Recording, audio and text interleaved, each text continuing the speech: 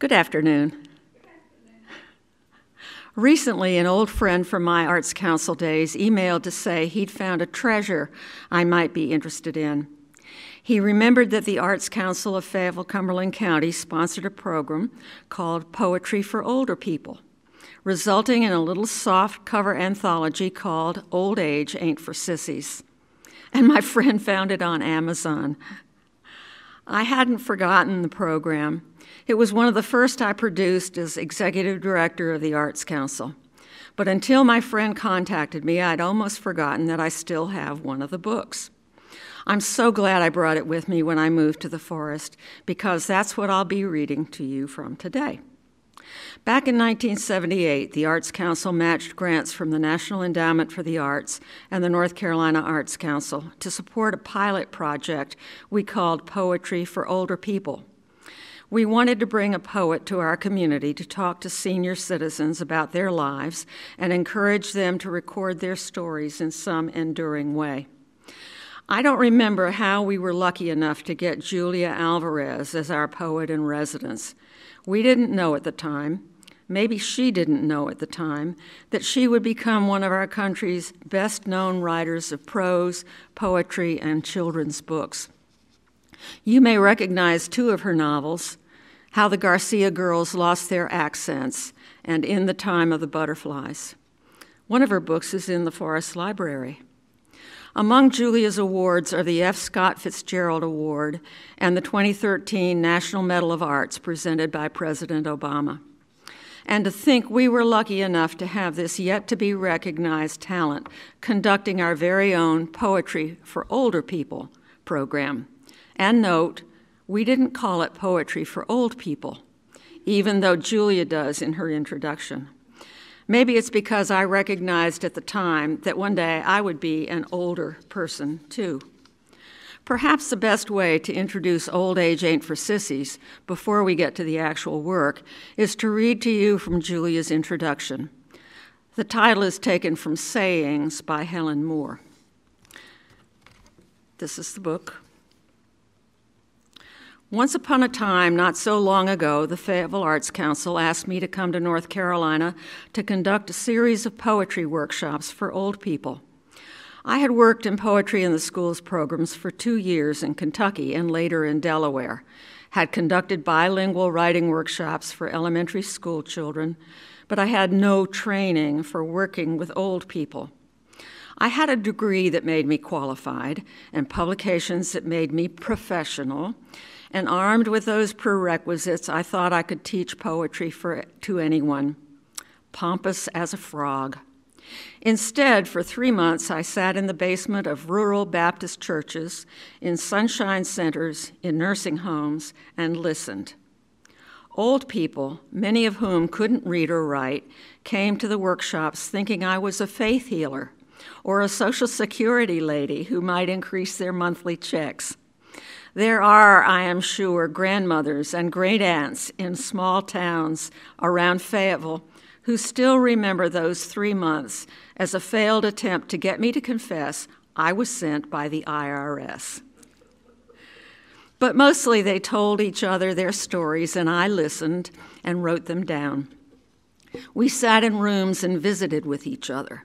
And although I had a class prepared, a theme for the day, a technique to be tried out, many times they had something to say more important than color poems, more lyrical and resonant than haikus. I was taken in by their presence, the music in their voices, the poetry of their lives. These were not workshops. They were whatever it is that happens when people get together and talk. An ancient dialogue that reminded me of being back at the river in Santo Domingo, or sitting at my grandmother's knee and listening to my own history. There was nothing to teach these people about language. They knew how to handle it, not with the studied astuteness of the graduate student, but with the instinct of people who cannot go to books to be entertained, but must captivate each other with their own words. They are a group that has not been listened to, not because they have nothing to say, but because they are shy with their natural eloquence is suddenly made public. In the company of those they trust, they can be wonderful hams, their humor rich and precise. I had come to North Carolina with books and folders full of poetry ideas, exercises, academic strivings after fun, and found that the most exciting themes to talk about were those that had moved so many generations. Conversations about childhood, memories of times gone by, conversations about work, how they supported themselves, the hard lives they lived, conversations about regret, what they wished they could do over, conversations full of warnings, advice, sayings. But most of all, the women talked about men, what marriage was like, what men are like. These were women who had not led easy lives, who were within a generation or two of slavery, and had slaved themselves to earn enough for their big families, whose husbands had often abandoned them or lay under a stone in the yard outside, whose music were hymns and their only outings to church. They had buried husbands, children, mothers, fathers, and had learned and earned perspective. They could look at their lives with both precision and affection. Their poems came out of experience and passion, not invention and cleverness. In a society, for the most part, ignores the old, their wealth of wisdom and memories brims over unheard. Older societies, like Santo Domingo's, still listen to their old, hoping to hear in the past something of the future, or to gather hope from those most tested and tried. Through these shared lives, may we be helped by their vision, rooted by their history, delighted by their lives, and given hope by their endurance. Julia Alvarez. And by the way, if you're interested, you can get the book on Amazon starting at $39.99. Nobody told me. Who tells you how to grow old? Teacher told me how to study. Preacher told me how to pray. Mother told me many things, how to work, how to play, but she never told me how to grow old. Bunny Bell, City Recreation Department. Dancing.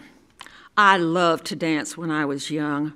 When a girl got up and danced well and the boy couldn't keep up with her, they called that the boy losing the girl losing the boy. I used to dance so well, I lost a lot of boys. Tiny Wade, Adult Day Activity Center. I regret I got married. My husband didn't do right. I thought I was doing something big, but I found better. Never brought me nothing but 3 yards of material at 20 cents a yard. We were married in February, and he left me in June. Tiny Wade. Maddie's story. When I was 3 years old, my grandmother had an apron with a big pocket inside. There were 15 of us in the family. While my mother was looking at her dead sister-in-law, I ran my hand in her pocket and got a tube of snuff. I put some in my mouth on an old toothbrush. The snuff made me very sick, and my mother did a good job on my other end. Maddie McCallum, AME Zion Sunshine Center. The man who walked into my life. He said I was bossy, didn't have no sense, drove a car, drove too fast. He walks too fast. I say, "Did your father pull your mother?" He can't even hear me. He says, "You're just like those old Purcells." I don't even know them. I was a grim until I married him. But he was good. He just walked too fast. But he didn't walk out of my life. I'm still hanging on to him. Maddie McCallum. Red lilies. I went down to Hay Street Methodist and bought 2 buckets of red Easter lilies. When they bloomed, they had 4 flowers, and I was crazy about those lilies. I was crazy about those lilies. They put something in me. I went out and came back, and my husband had them all chopped down. He said they were weeds, and he lay them flat. Maddie McCallum. The lady with the vanishing mind. When I get up, my speech sets down, and I just sit right down there with it. Maddie McCallum. The two men in my life. One of them was good, one of them was bad, but I hope they're both in heaven. He was good. I reckon the Lord made him good to be as good as he was good. He treated me like I was a baby. He wanted to wait on me. He called me baby at home and honey in his store. I'd rather not talk about the bad one. He was just too bad to tell it. He drank and he cussed. One of them was quinine. One of them was ice cream. The good one was better. The bad one was bitter. Lizzie Davis, AME Zion Sunshine Center. The girl who refused to be a slave. I used to work for a woman, thought she was better than anyone else. One day I was going by her house. She came out, told me how sick she was, how she needed someone to live with her. And there wasn't much work to do, she said, but keep a path for her and give her 3 warm meals where she could take her medicine. She paid $1 a day. But when I started, it was do the washing, do the ironing, do the vacuuming and mopping. And then she had a boyfriend coming. I had to cook for him. Steak suppers, pies, biscuits. Then her mother came and asked me to fix for her. Finally, I quit. She always used to say anyone down below where she was nothing. That took me in. So I'd rather go back to being nothing than being a slave for her. Lizzie Davis, AME Zion Sunshine Center. My husband. Often he would come in as drunk as a dog. May I fix you something to eat? I'd say. No, you can't boil water, he'd grumble. One day he wanted some neck bones. When I put them before him, he threw the pot and all out the door. After 5 years since he died, I think, what a waste. When I offered to wash his clothes, he would say, no, you can't clean them. I loved him, but whiskey brought out the worst in him. Katie Pearl Love, Cumberland Community Action Center. Sorry. Considering marriage, a lot of people get married and they're not ready. Then a lot of people get married when they're older and they're not ready yet. Just like going to the ocean. You think you want to go in the water, but it's too cold. Once you get in it, it ain't as cold as you think. Lucy Johnson, Cedar Creek Sunshine Center. The disappearing husband. My husband didn't stay home. I don't know where he went. I reckon he went everywhere. After women, maybe rabbit hunting. Could have been coon, possum. He was after something. I reckon he found it. I reckon he did. Nola McLaurin, Cumberland County Action Program.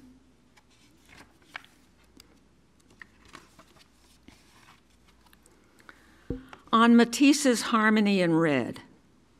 If I could go in this painting, I'd ask her how she got the walls and the rug to match. I'd ask her if she got her flowers from the trees in the garden. I'd ask her where she got her fruit, how many she was having for dinner. She might have room for me. Elizabeth McPherson, Ideal Rest Home.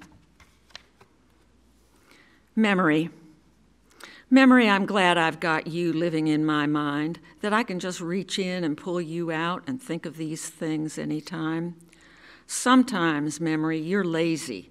You don't come out and help me, like the time I left the key in the house and shut the door, or the time I tried to sing the song my father used to sing, but you didn't remind me of the song of Fair Ellender. But, memory, you always remind me to turn off my stove and now to put my key in my pocket.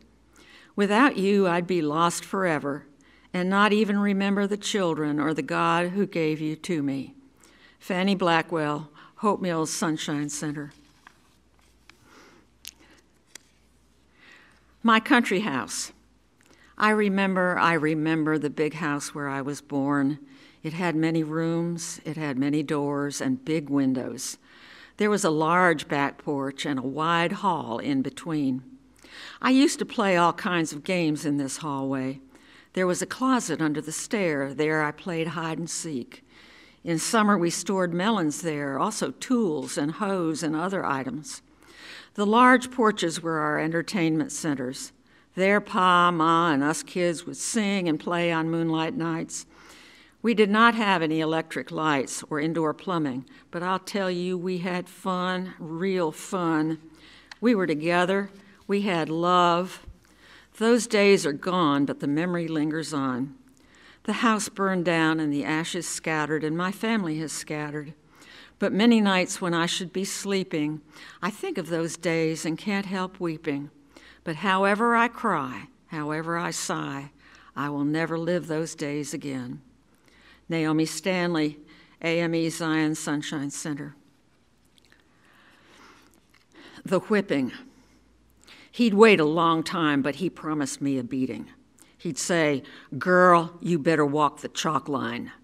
Finally, he'd get me. He'd take my head and put it across his leg, take my legs and hook them between his ankles. All of this would be out. He had an old-fashioned razor strap split into 9 tails. Every time he hit me, it was 9 licks.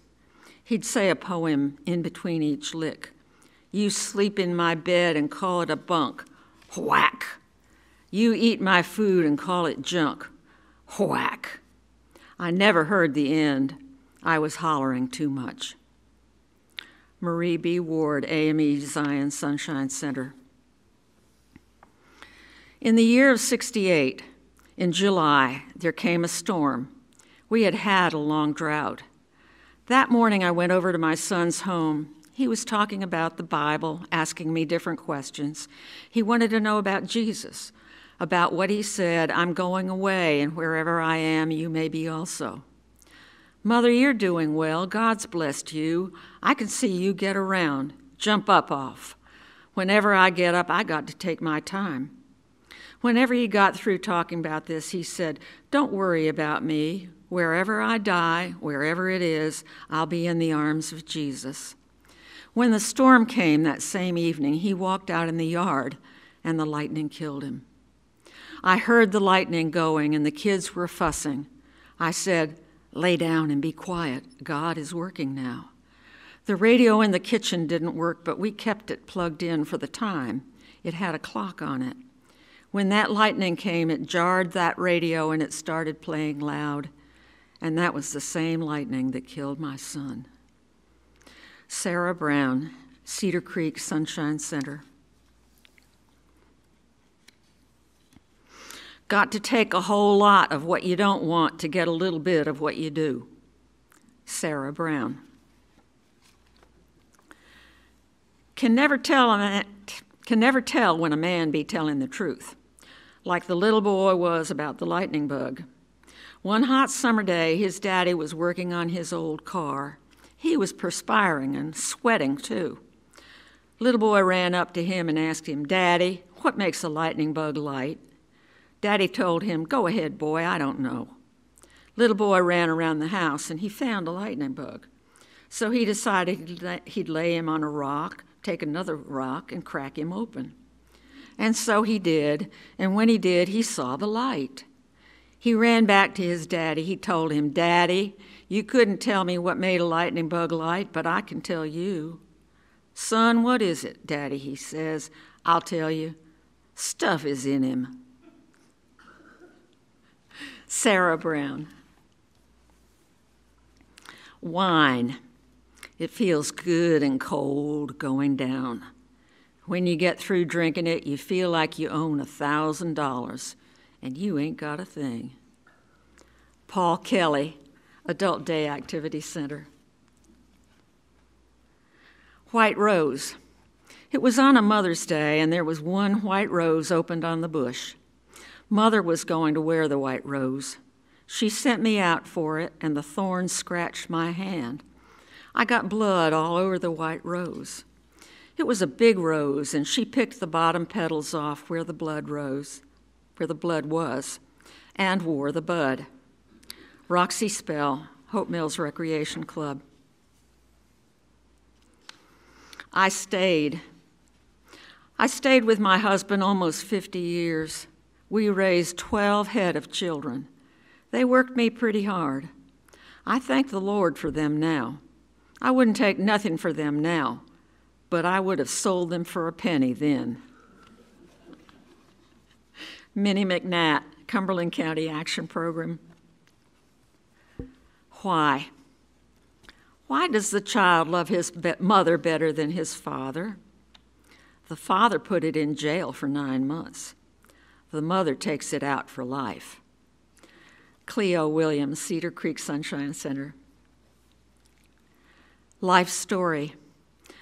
I used to be a farmer. I loved to keep busy. I love my snuff.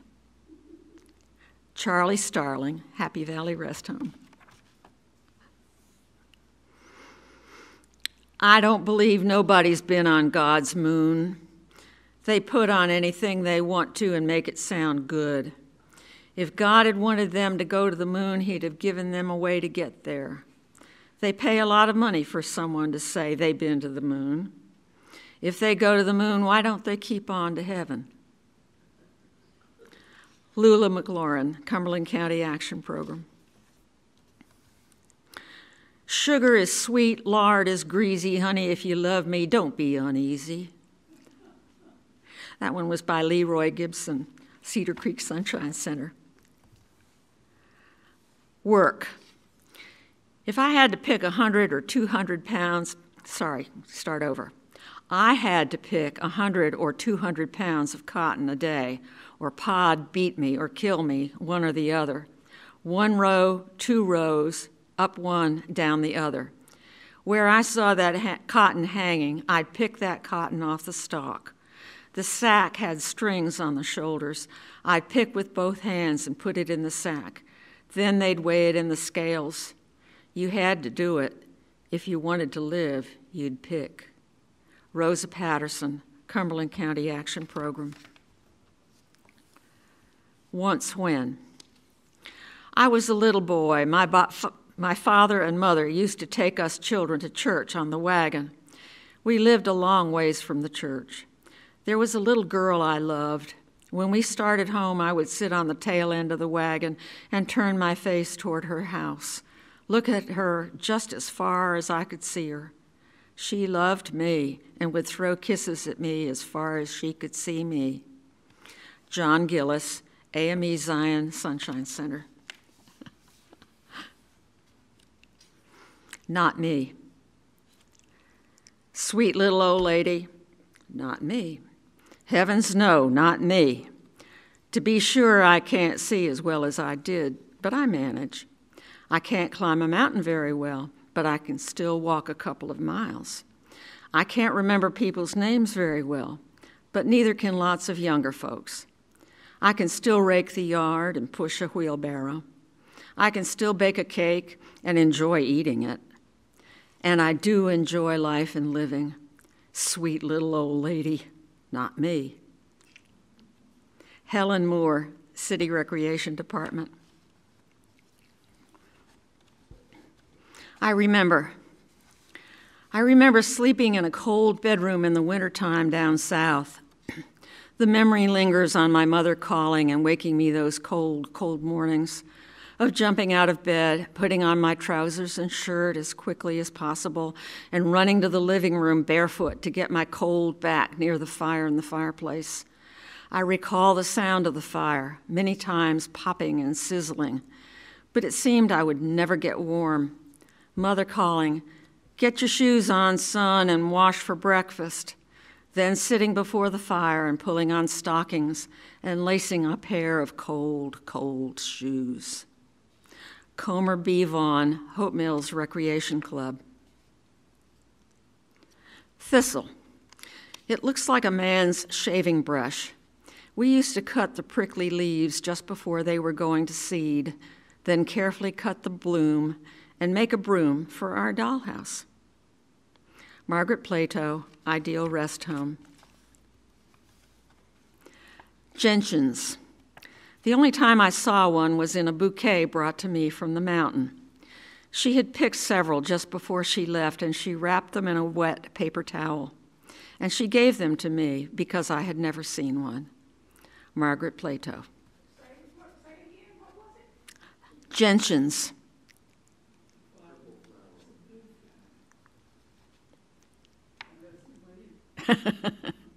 It's spelled Gentians, gentians. Sound. We went up to the mountains to get away from everyone.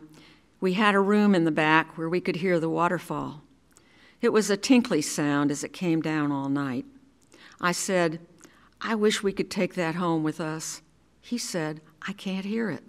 So he went up to the window. He was deaf in one ear, and he turned his good ear to the river, and he heard it, very lightly, but he heard it. He tried to describe it, but he said he couldn't think of the words for it. So we put it away in our memories. Margaret Plato. I can beat a tin tub or a cake pan. When I used to be at home and little children would come, they'd dance and sing, and I'd be beating the tin tub and singing, "Oh, oh, Jared M. Road, and sweet chariot come and carry me home." Rosetta O'Neill, AME Zion Sunshine Center. And by the way, this book is full of photographs of everybody who said these poems. A red rose bush. I went to a lady's house one day. She had the prettiest bush. She dug up a piece and gave it to me. I set it in my yard. It stayed there for 2 years, and it didn't die, but it didn't bloom. The year I started to dig it up, it bloomed, and that's what saved that bush. Ira Tucker, Cumberland County Action Program. Love. There was an apple tree on an old lawn, and the old man shook it, and the old woman took it and took it. Mary McMillan, Adult Day Activity Center. I didn't know. I went to Myrtle Beach, but I didn't know that was the ocean. I thought I'd see bigger water than that. Lula Holmes, Cumberland County Action Program. My hair is gray. My step is slower. Inside I am the same. My heart brims over. Sybil Patrick, Lafayette Recreation Club. And, by the way, if you're interested, I may have said this, you can get the book on Amazon starting at $39.99. That's it.